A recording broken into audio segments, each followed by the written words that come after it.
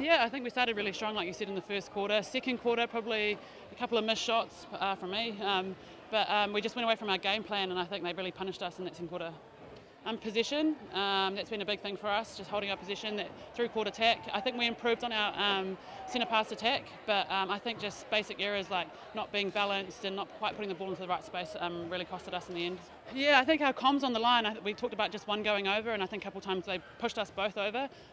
We've got them next week, our next game, so we'll be able to work on that and really bring it to them next week. Yeah, I thought our attack in general was a lot better. We're definitely building those connections. There was some good passages of play. There were some good shots. We just need to be more physical and really man up and pull in those rebounds and just be much more physical out there.